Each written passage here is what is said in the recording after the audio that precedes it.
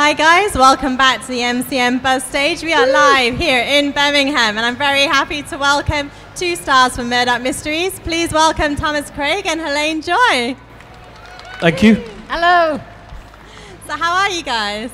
Fantastic. This is super fun. Welcome to Birmingham. Thank you. This is my first time. I've been to Birmingham a few times. Yeah. And have you been to the UK much before? Yeah, traveling around a bit in between, you know. I travel quite a bit and off to Europe, so yes, but never on work. Yeah. And obviously you're a Brit, but... Yeah, I live in London. You might just... and you're from the north, but you're actually from Australia, is that right? I'm born in Australia, yeah, but I live in Toronto now, in Canada. Mm-hmm. And so you're on Murdoch Mysteries, you film in Toronto, and essentially you're turning back the city, I guess, 100 years to film there. So what's that like, and does it ever cause any problems trying to sort of change the city around? We film all the interiors in a studio, but all the exteriors are on location out of Toronto. Toronto's not really set up for Victorian era Toronto, so it's mainly in places like Hamilton and all around the GTA. Ontario, Toronto, the province that Toronto is in has beautiful towns all around that are very Victorian, and so they throw a bit of sawdust down on the street and we're good to go. Brilliant. I mean, it looks fantastic, and one of the things we see also is that you have some amazing sort of costumes and things to wear. How comfortable are those? And do you have any really uncomfortable? Yeah, for you as well. A little bit. Yeah, for some reason they only wore wool in summer. Yeah. And you know, everything's for 5 layers, so we're either freezing in the winter or boiling in the summer. So yeah. We did an episode about 3 years ago, and the script said it's the hottest day of the year, and we were filming on a beach, and it was the hottest day of the year. Wow. And it was so uncomfortable. Yeah, it was like 42 degrees or something, and we're just on the beach, no shade. Oh my god. And you know, in wool stockings. Yeah, well, I remember that scene. You sort of take them off and you run around, and then there's also the scene where you're playing basketball in a really odd, but certainly for these days, fetching outfit, wasn't it? You're a fan, Tan. I am. And speaking of the fans, you guys have now just got your 10th season. Congratulations. Thank you. It's kind of amazing. It is, and you guys are still obviously so popular now. What do you think it is that keeps fans so avid and still involved in the show? We had a new lease of life after season 5. We got took up by CBC, so we went out all over Canada, whereas before we were not all round Canada. So it's like a new show in effect, rather than 10 seasons. It's almost like 5 seasons, isn't it? The show's been took off. The writing is very, very good, and it also helps that we're also damn good looking. Well, I don't know about that. No, but the show appeals to that many genres: the mystery element, the romance element, and there's comedy in it. I think everybody's got a bit of something invested in it. And I believe Yannick just won a Canadian Screen Award, the Fan Choice Award. Yeah, Fan Choice Award, yeah. So how is that for you guys? I mean, as a show as well. I'm so glad for him. Is it you next? And what's it like working? We did do nothing. What's it like working with Yannick, especially as the... It's all right. Oh, you love kissing him. We have a lot of chemistry on camera. You do. But everybody wants to know if it bleeds over into real life. It does not. We're very professional. At this point, you know, we say good morning. No. And good evening. We're all very pleasant to one another on set, but you know, I don't secretly have feelings that aren't expressed for Yannick Bisson. Yeah, we spend so much time together. We spend 14 hours a day working together. Yeah. We're not going to see one another away from work. No. But at work, over the 9 seasons, you guys must have some funny stories to tell from being on set together. Oh God. I'm sure we do. I'm sure we do. That's a bit you put us on the spot there. It's this terrible blur, though. It really is. You know, it all just runs into one. I can never remember what every episode was about.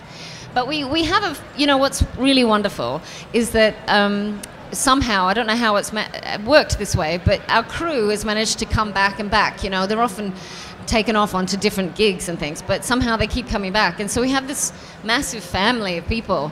And in actual fact, we have so much fun behind the scenes. You know, that's the kind of stuff that I remember every day. Just silliness. Yeah. No, it's good. It's a good environment to work in. Yeah. And so I know as well that one of the special things about your set is you actually invite fans onto the set for fan days. So what are those like? It's bizarre.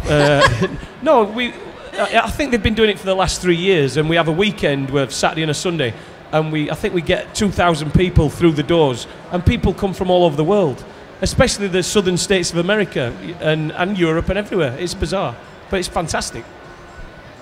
I mean, it sounds amazing. And one of the things that people must be looking at is some of the inventions that you guys sort of come up with and that kind of thing.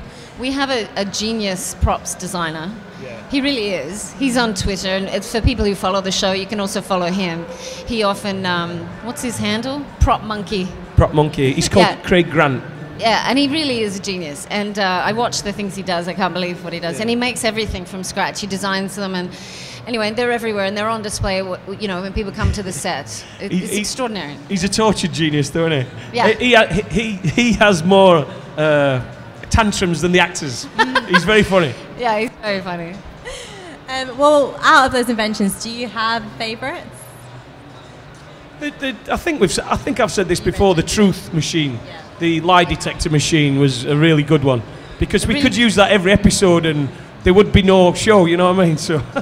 It actually is one of my favourites as well, just because of the wonderful scenes. You know, one of my favourite scenes there was when they were taunting him and asking him, like, are you in love with someone? Yeah, it was a fabulous scene. So right now I can't think of any other.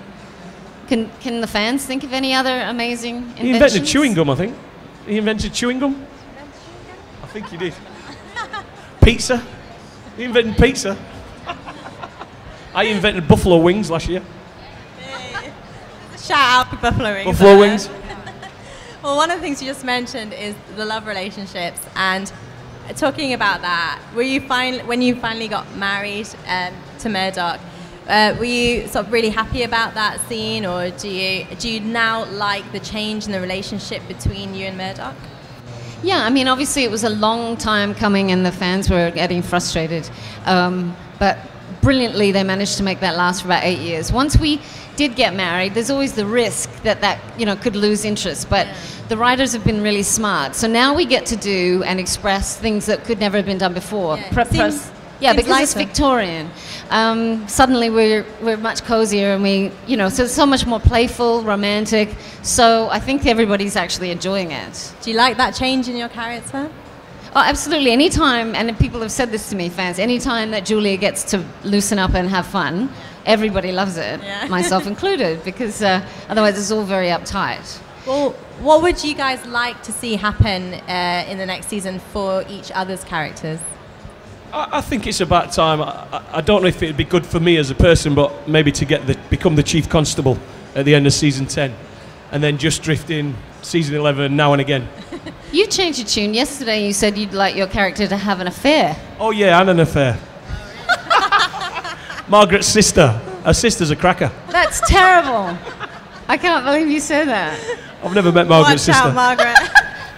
That's terrible. I don't know. I think that whatever it is Julia does, it should be done in Paris. That's all I know. We should be shooting something in France. Julia should invent the miniskirt. Tom. So we'd like to take some questions from the audience. Does anyone has a question for our panellists? Please stick your hand up. Yes, we have one. My question would be for Tom. Your character on the show is fantastic. I already said it's my favourite one that he's on the show. Say that louder. Right here. How much of your own personality do you put into that character? Because you seem very much like the character in yourself. What do you mean? I'm not acting?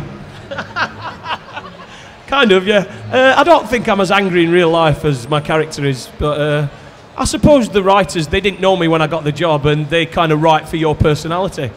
I was cast kind of blind. I was just offered the job in England without even meeting anybody in Canada, so they didn't know what they were getting. So they've adapted me to me, I suppose.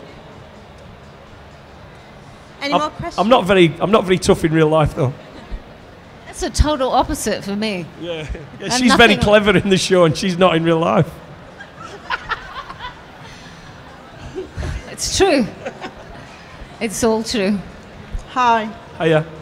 Because you've spent so much time doing this programme, have you got any other projects on the line?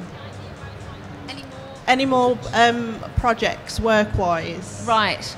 It's kind of ongoing. You know, I've been working on a project, short film project for some time. It's all about time, actually, having the time to do it and build it. And we have these hiatuses between the show, and I travel a lot, and it kind of becomes my project. I'm going to travel around the world and not work until I have to work again. But yeah, there's always, you know, there's other jobs come and go. But the funny thing is once you do a series that has this kind of success and that is this quality, you can't really rush off and do everything or any, you know, you have to become a little bit more selective. And also you don't need the job. So yeah, you tend to be quite selective, so there's not that much going on. We've seen you direct before. Is there any chance you might direct in Murdoch Mysteries, either of you? Who's directed before? I believe you have. No, I haven't. No. Or would you like to direct in the show? Murdoch Mysteries isn't a show that I would like to direct. That's not where my interest lies. It's more my own writing. So that would be, if I was to move in that direction, it would be that way. Writing. Mm-hmm. I think I'd be more interested in directing in theatre than TV. TV just takes all your time up. It's a real slog as a director, I think. Well, one last question from us. If you could give a piece of advice to your season 1 characters from your season 9 characters, what would it be? Lose weight. Like, do something with your hair. What are you even thinking? Season 1, I think someone said once that shouldn't have said it. It was like an executive producer said, you know, I don't know what's happening with all of the women. This is season 1. And they said, all the women come in, they're really beautiful. And then once we're finished with them, they look like they have dead animals on their heads. Yeah, So it's really lovely that you guys stuck with us, because we learned a lot season 1 and then improved our game. And so my hair's a lot nicer now. Well, you both look great now on the show, and the show in general is fantastic. And it's really great to have you here. So thank you for coming. Everybody, please say thank you to Thomas Craig and Helene Joy. Thank you for having us. Thank you. Yeah, thanks for having us. And don't forget, we are still giving away some great signed posters from our guests this weekend. So look at that hairdo. Yeah, I know we've got Thomas as well. So don't forget. Being angry. Looking very angry, yeah. So don't forget to follow us on Twitter, subscribe to us on YouTube, and you can have a chance to win those. Thank you once again to our guests, Thomas Craig and Helene Joy. Thank Thank you. you. Bye.